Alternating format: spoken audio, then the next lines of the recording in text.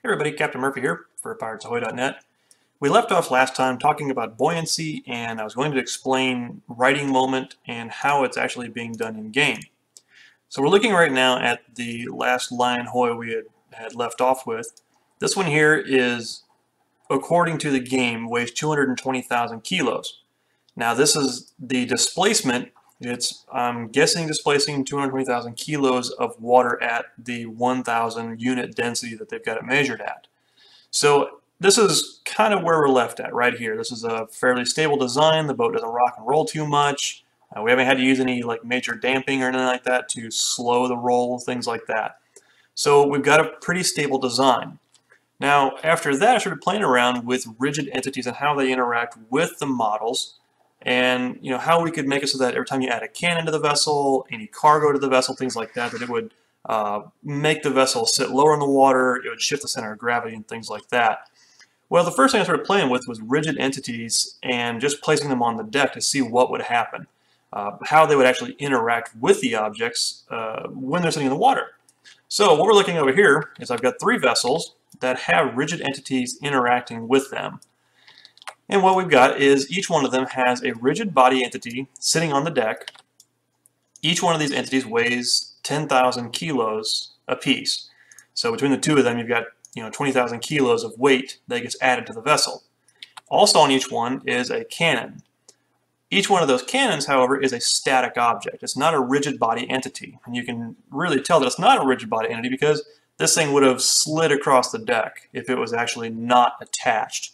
So this one here is actually attached to the vessel using the link, and because of that, it doesn't have any real interactable properties as far as other than physicalizing it, and it has something that can be hit like a bullet round, anything physical can run into it, but it's not actually a physicalized object, so it's not affecting the vessel's buoyancy or its stability.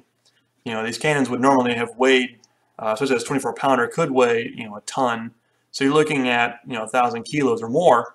It doesn't have any effect because once we link it to the vessel, it no longer applies. And I'm not sure why. I'll have to look into the code and figure out the reason. But anyhow, these rigid entities, on the other hand, they do apply.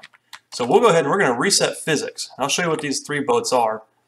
This one here is, I believe it's 100,000. Yeah. This one is 100,000 kilos. This is what the vessel weighs in the game. This model here weighs 200,000 kilos, and this last model weighs 250,000 kilos. So we're going to watch how each one is affected by the objects. So we're looking at it right now. If you look, you'll see that with these 2 objects sitting on the deck in the same position in each one of these vessels, we have a very high degree of list right here. We're almost at the point of the maximum riding moment, which is where we're just about to capsize the vessel. Now this one here, because it weighs 200,000 kilos, you'll notice that it doesn't have nearly the amount of list, because once we've increased the mass of the vessel that it's sitting on, we reduce the amount of effect that these 2 rigid body entities have on the model, because by basic buoyancy calculations, we're actually going to increase the amount of riding moment we have to resist these 2 objects of causing an effect. And then as we move on, this one here is another slightly decreased amount. So this is actually realistic buoyancy. So we're not going to have to do a whole lot of changes to the system to make it work right. But we're looking at each one of these. So let's go ahead and reset physics. And then you can watch each one of them as they go from their current positions. They're going to settle in the water according to their mass, and then these objects, because they're offset to one side, they're going to go ahead and they're going to immediately start to roll to one side and take effect. And so you'll watch the little ball, it'll slide over, and once it slides over, you'll see that this other rigid body on each one of them will begin to take effect first. All right, so this one here is already all the way over. This one's pretty much maxed out. This one just now, and then the last one's finally slid over. So you can see these rigid body entities actually have an effect on the buoyancy of each one of these objects. Now if we turn this one here, we're going to take its mass and we're going to turn it down to 80,000.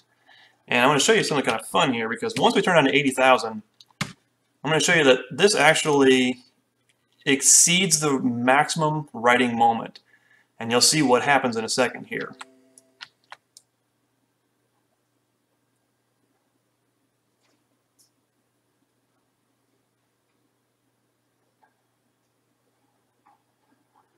Okay, so because we exceeded the maximum riding moment, the vessel capsized. The fun part is it actually dumped the objects out on the ground once it capsized, so it no longer has that extra 20,000 kilos on it.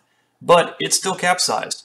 At this point, which is kind of common with some vessels, that it's now buoyant and it has a riding moment inverse. So now it's buoyant and stable, but upside down. So the physics are actually very good, and we're not going to have to make a lot of changes to this thing.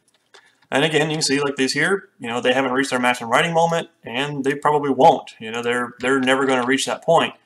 If we do have rough seas, cargo shifts, things like that, you'll see this happen. And once we can figure out how to get the cannons to actually take an effect, then we're going to start seeing that we can change the mass and we can change the center of gravity in these objects by moving and shifting that weight around and making it apply. So anyway, hopefully we can get this figured out in the next couple of weeks, and we'll have a really nice buoyancy system figured out, because the whole object is to make sure that we have this riding moment working correctly, because we're going to have to resist the wind on sails, which is really where I'm kind of going with this. So that way when the sails are having wind pressure placed against them, and we're going to measure that in a number of kilos of force, that we're going to actually have the vessels heeling over in a realistic manner. So we're not just going to have it like pseudo-healing or doing it like that. We're going to let the physics actually take effect on their own. So anyway, hopefully this will give you guys a little better idea of what our buoyancy is getting along and what we're planning on doing in the future. Thanks. Have a great day.